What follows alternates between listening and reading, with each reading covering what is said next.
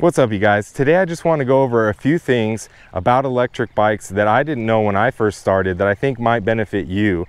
And they are voltage, amperage, and wattage, and how to calculate things like amp hours, watt hours, all those different questions. How to know how long a battery is going to take to charge, depending on how many amps the battery charger is. So let's get started. I'm going to use this 2024 Wired Freedom as an example. And if you have any questions, be sure to leave them in the comment section below. I reach out to everyone that leaves a comment, and I like to help anyone who may have a question about a bike they're looking to pick up. All right, so two of the most important numbers when you're looking at an e-bike are the voltage of the battery and power system of the bike and the amperage as well. So for starters, this is a 60 volt bike. It has a 40 amp controller, okay? So you're gonna have, the basics are the battery, the controller, and the motor. Now, the battery itself is a 60 volt battery. This particular battery has 20 amp hours of storage. So think of amp hours as the amount of amps that can be put out over a period of time. So in this case, now every battery has a different discharge rate, meaning how much power it can put out per hour. But this is saying that if you put out 1 amp per hour at 60 volts, it would take 20 hours to discharge this battery. Now the reality is, with a 40 amp controller, you have the ability to put out a lot more than 1 amp per hour, okay? So just think of this number here, 60 volts. Think of that voltage as how fast the motor can turn, meaning what your top speed is basically going to be. If you have a 36 volt system, you might be able to go anywhere from 15 to 20, maybe a little bit faster miles per hour. If you have a 48 volt system, which is very popular with these types of e-bikes, you're going to be able to go a little bit faster, probably up to 25 to even 28, maybe 30 miles an hour. If you have the next step up, which is a 60 volt system, you're going to be able to go even faster. This bike in particular can go 40 miles an hour with this 60 volt system. Now, a big factor in that is going to be your weight and also any gearing of the bike and pedaling assist, and also the terrain, whether you're going uphill or downhill. So that's the voltage. So think of the voltage as your speed, as how fast that motor can turn. Okay, the higher the voltage, the faster you're going to be able to go. If you have a 72 volt e-bike, like some of the Surons and some of the E-Ride Pro SS bikes, you might be able to go up to even 60 miles an hour with that voltage. Now the next number, like I talked about, is this amp hour. So think of the amp hours of a battery as the storage, meaning how many basically gallons you would be able to fit in a car's gas tank. That's what 20 amp hours kind of stands for in the electric world. So the higher the amp hours, the more capacity, the more range, the more energy you can store in the battery itself. Now you might see a number printed on the side as well, such as the 1200 watt hours that you see there. Now the watt hours is again a very similar number of storage, but it's more specific. So 20 amp hours at 60 volts, if you multiply those numbers, gives you 1200. So if you multiply volts times amp hours, that will give you watt hours of capacity. So it's just a more specific number because it's including not only the 20 amp hours of the battery, but at what voltage. Because if this 20 amp hours was at 12 volts, you would have a lot less capacity in that battery than you would if it's at 60 volts. The higher the voltage, the more power you're going to have stored, if that makes any sense. So volts times amps equals watts, okay? Volts times amp hours, whenever you see hours, think storage, think capacity, okay? 60 volts times 20 amp hours is 1200 watt hours. Similarly, 60 volts at 20 amps is going to give you 1200 watts. So like I said, this bike is capable of putting out 40 amps of power. I didn't say amp hours, I said amps. And the difference being, those amps are how much output of power you can put, not capacity. When you see the amp hour or the watt hour, think capacity, okay? So for example, with this bike, we have a 60 volt battery with 20 amp hours of storage. but it's able to put out a maximum theoretical of 40 amps. So 60 times 40 would be 2,400 watts. Does that make sense? So if you're not adding the amp hours and you're doing 60 times 40 amps, the total power output, or I guess you could think of it as like horsepower in a way, would be 2,400 watts, okay? Remember, whenever you see watt hours or amp hours, think storage, not power, okay? If you take the hours away from it and it's just amps and watts, then you're talking about power. So this bike is capable of theoretically putting out, with this battery and this controller, 2,400 watts. I believe that this particular hang time motor is limited to 2,200 watts peak, but let's assume it can put out 2,400 watts. So now you can do some math backwards and figure that if you're getting 2,400 watts out of the motor and you only have 1,200 watt hours of capacity, that means that you're going to be using up 2,400 watts in 1 hour, basically. So 2,400 watts in an hour when you only have a 1,200 watt hour capacity battery, that means you could theoretically run this battery down in 30 minutes if you held the motor wide open at 2,400 watts for a half an hour. You would completely drain this battery, at least in theory. Now the reality is you're not going to be doing that when you ride it, but that's the general concept of volts times amps equals watts. So let's say you have a 48 volt system with a 10 amp hour battery pack, which is a little more normal, kind of on the lower end these days. But let's say it's just a 10 amp hour at 48 volts. Now, if you multiply that together, that's going to tell you have 480 watt hours of storage in that battery. Okay.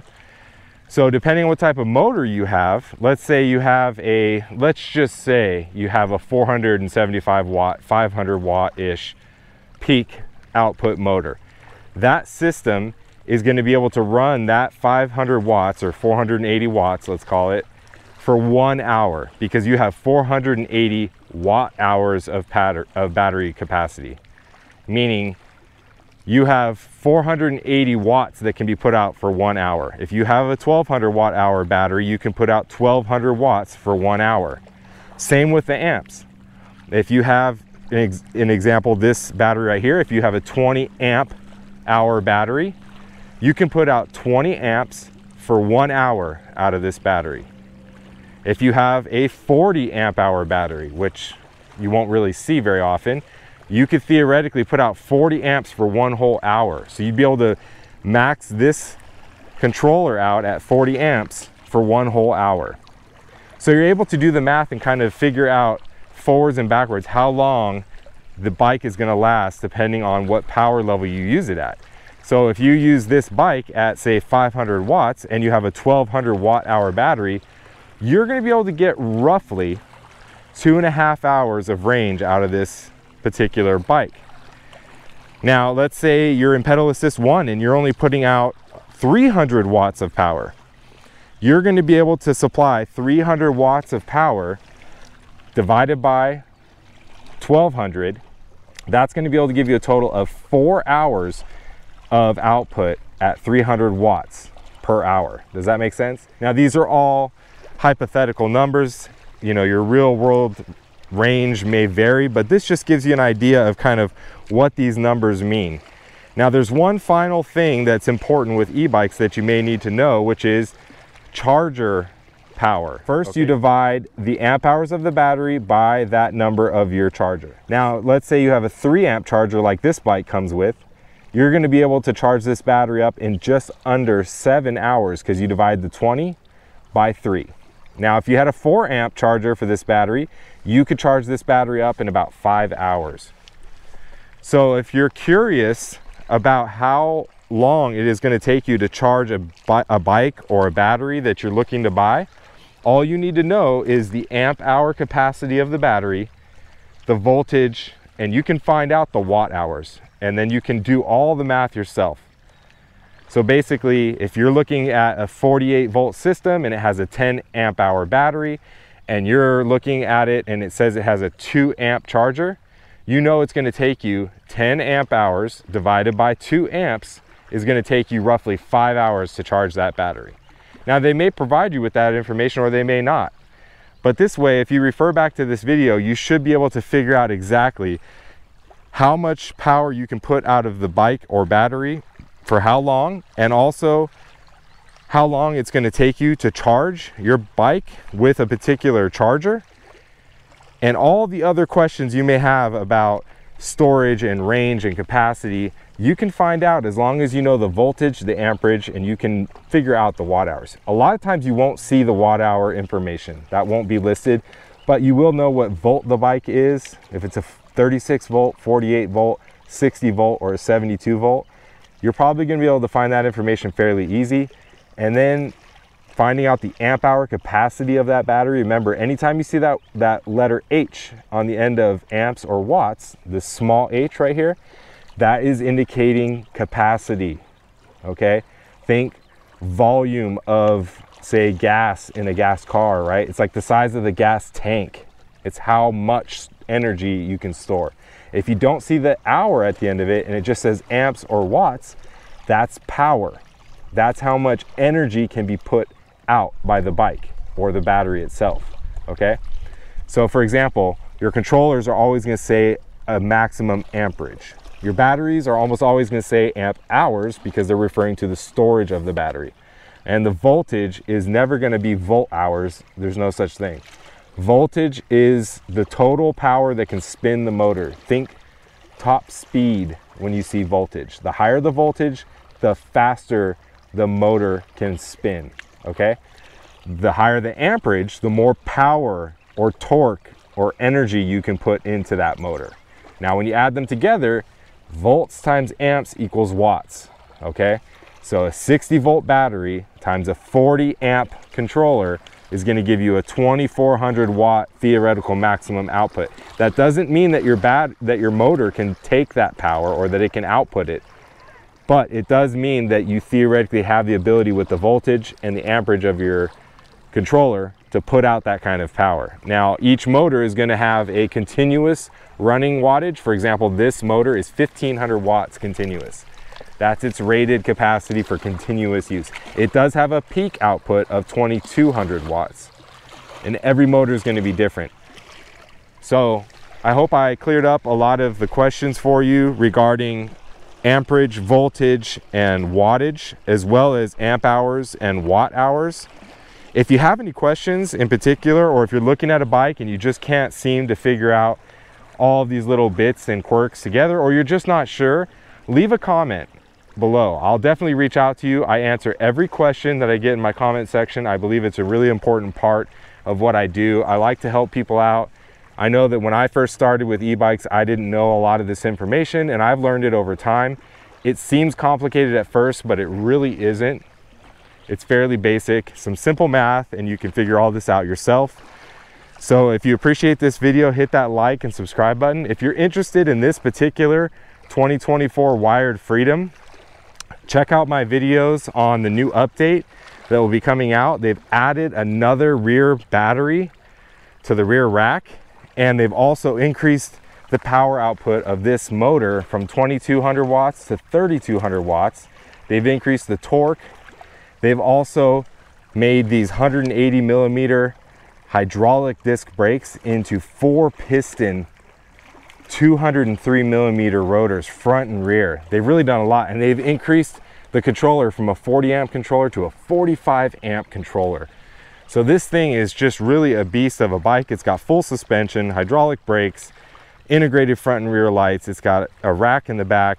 It's just really able to do a lot, and it's still only $19.99 plus tax and shipping, which is really incredible. They were able to add that extra battery and increase the power and the motor and the brakes, all for the same price.